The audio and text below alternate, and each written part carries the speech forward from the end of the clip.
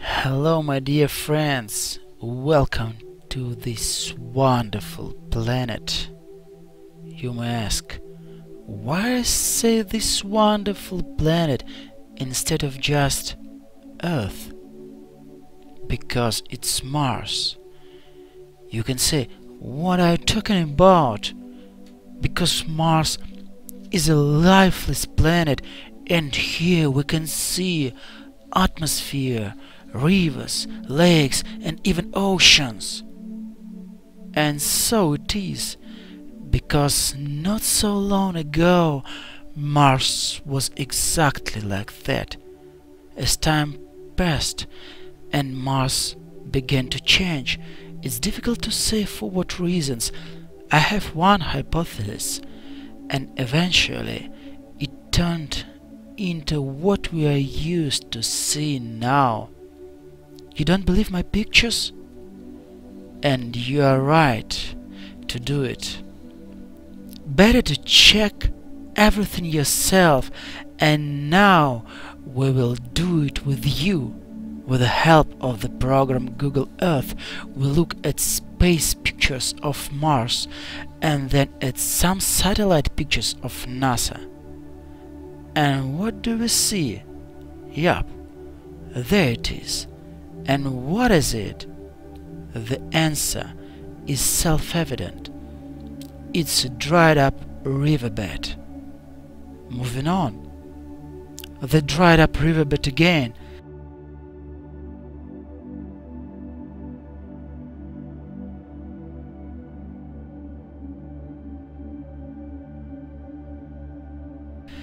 And there it's again.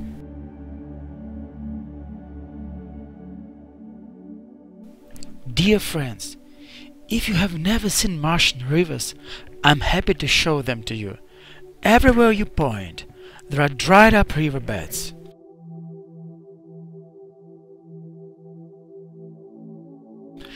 And there were just a huge number of such rivers on Mars.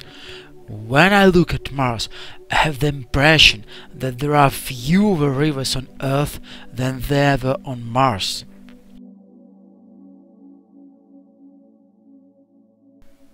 Just look at this branching delta. It's just staggering. Now let's look at the satellite images. They are better quality than Google Earth. Just huge rivers fed the life-giving water all over Mars' surface. And now I have a question for you, my dear friends. How many times in your life have you heard scientists speculating about whether there is water on Mars, whether there was water on Mars, and the like? Are they laughing at us?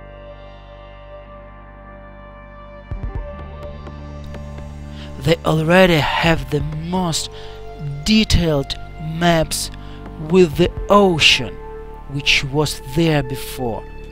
And here's one of the thousands of photos of Mars, which clearly shows the shoreline of the Martian Ocean. And now, a couple of very interesting photos from the Martian probe Phoenix, obtained in 2008, where you can clearly see that under the Martian soil layer there is ice. And now I have a second question to you. If it's already clear that there is a lot of water on Mars, what are they looking for there? Life represented by simple organisms? Believe me, they have known for a long time, ever since the Martian meteorite ALH 84001 was found on Earth December 27, 1984 in the Allen Hills in Antarctica, where bacterial fossils were clearly identified. Few people know, but it was such a significant event that even President Bill Clinton spoke out about it in 1996. Let's hear what he said then. Today, Rock 84001 speaks to us across all those billions of years and millions of miles. It speaks of the possibility of life. That's not even me talking. That's the President of the United States of America talking. I will leave a link to the full video in the description. I guess you have already realized that there is no doubt about the existence of simple life, let alone water, on Mars today. So what are they looking for there? And now it's time to present to you what you are watching this video for. Meet the pyramid on Mars. The picture, of course, not the best quality. After all, the minimum distance to the object, 55 million kilometers. However, I will ask you to note that we see here very clear four faces, so familiar to us from the Egyptian pyramids. Second, these faces with filigree accuracy are identical in size to each other. Let's measure them accurately and make sure they are the same. I have something like 2009 meters. This is 2 kilometers one edge. Think about 2 kilometers, and they are equal to each other. Now, let me remind you that if you didn't know, the pyramids encoded the well-known constant P as well as the golden ratio phi.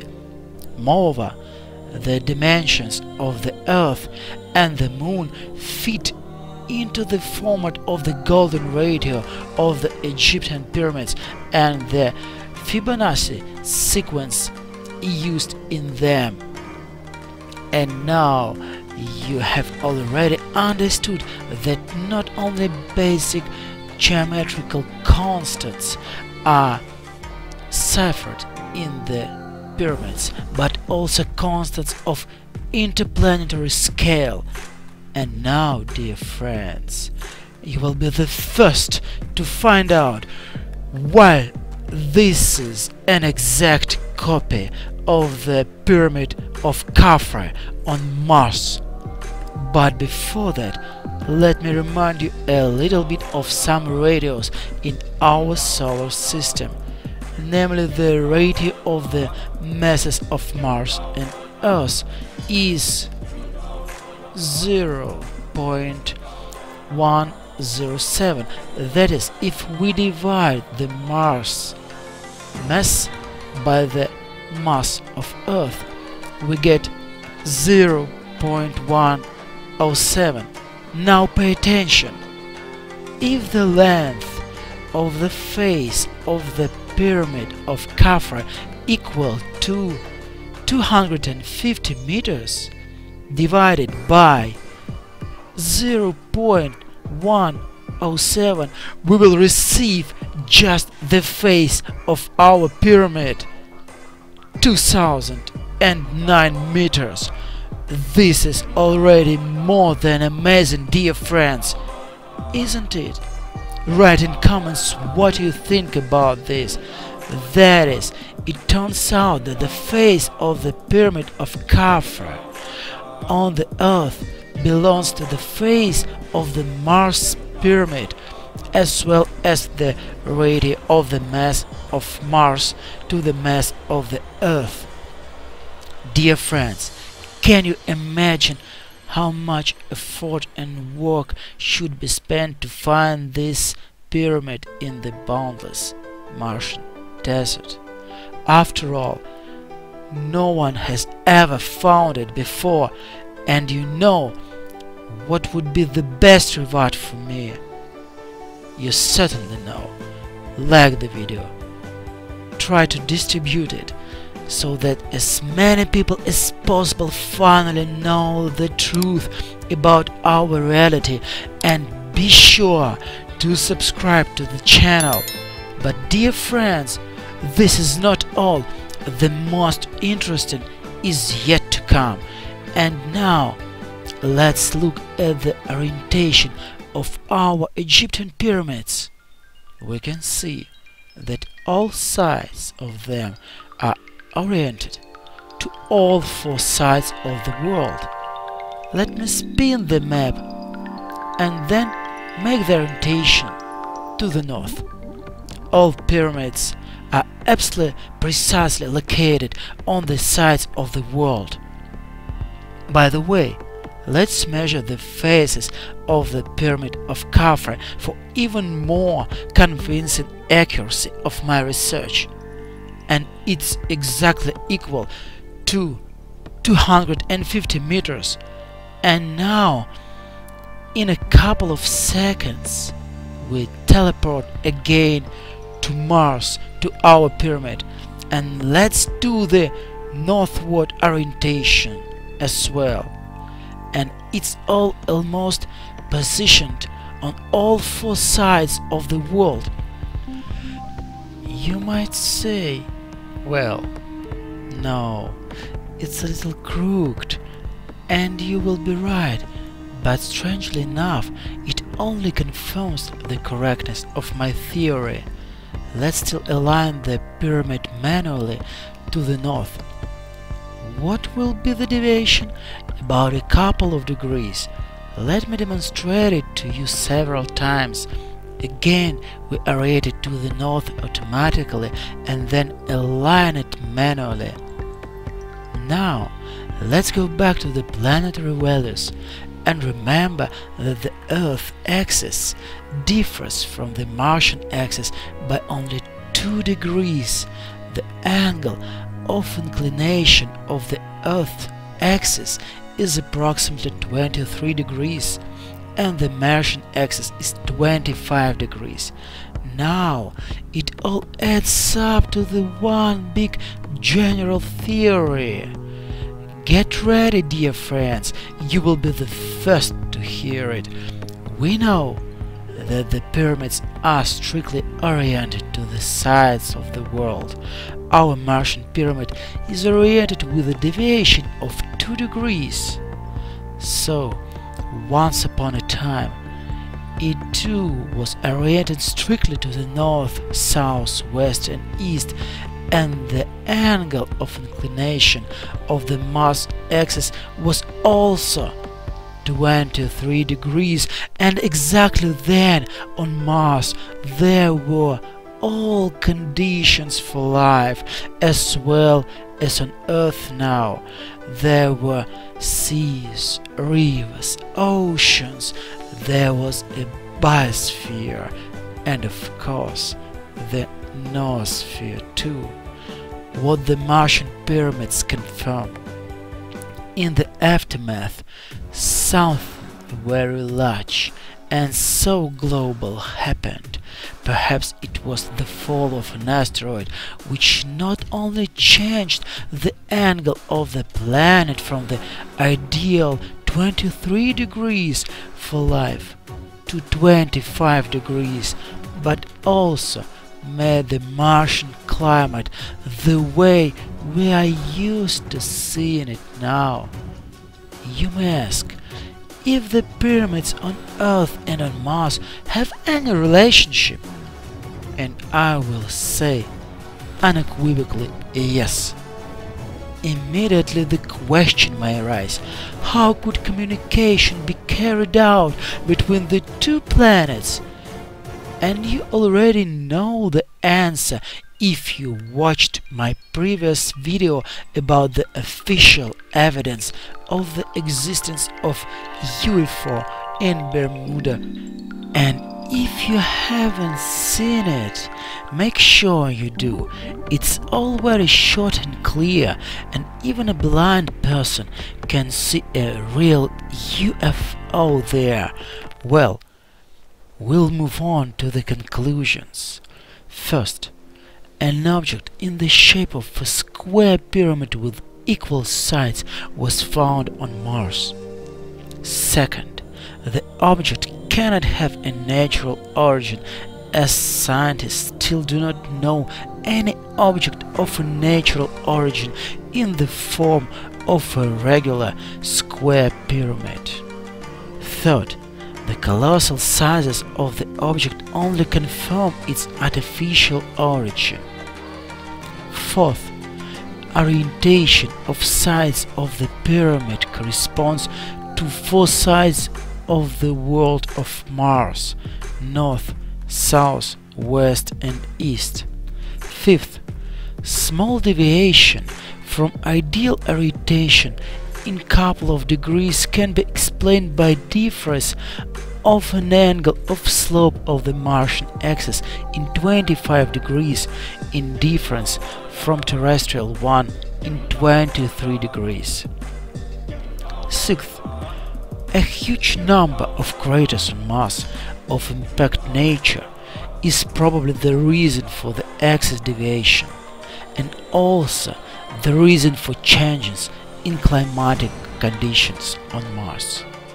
Seventh, presence of huge relief structural formations on Mars in the form of dried up riverbeds, lakes, smooth bottoms of oceans, seashore lines and islands proves the existence of a huge hydrosphere of Mars in the past and consequently life on Mars. Eighth, the Martian meteorite ALH 84001 leaves no doubt about the existence of life on Mars, and the statement of US President Bill Clinton only confirms it. Consequently, Mars had an evolutionary perspective and intelligent life in the form of a highly evolved civilization which left these huge structures on Mars and Earth. Ninth, it's known that many constants such as number p, golden ratio, are encoded in pyramids. This study shows the relationship between the mass of Mars and Earth expressed in the most precise ratio of the faces of the Martian pyramid and the pyramid of Khafre. 10th, presence of pyramids on different planets gives an opportunity to assume existence in an antiquity and possibly now of a highly developed and high-tech interplanetary civilization. Dear friends, you cannot even imagine how many interesting things I found on Mars. I even found something that NASA tried to hide, but they failed. And in the next video I will certainly show you this and give you arguments to prove it. And now try to spread this video, like and subscribe to the channel, of course. There are very many interesting things ahead.